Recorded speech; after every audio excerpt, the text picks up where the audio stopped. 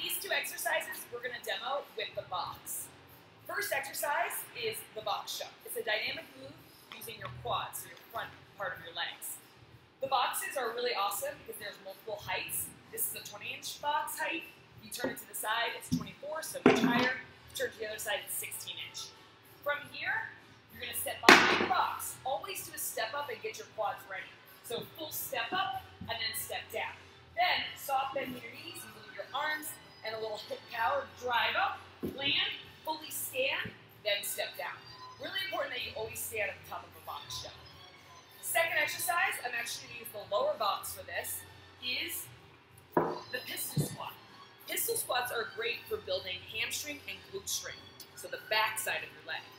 Also great for climbing, because you can use that when you're coming out of a heel hook. From here, you're going to balance, soft bend in one leg, straight leg. Okay, so you soft bend in one leg, straight other leg. Arms come forward, do not touch the box. Fully sit down on the box, fully stand up.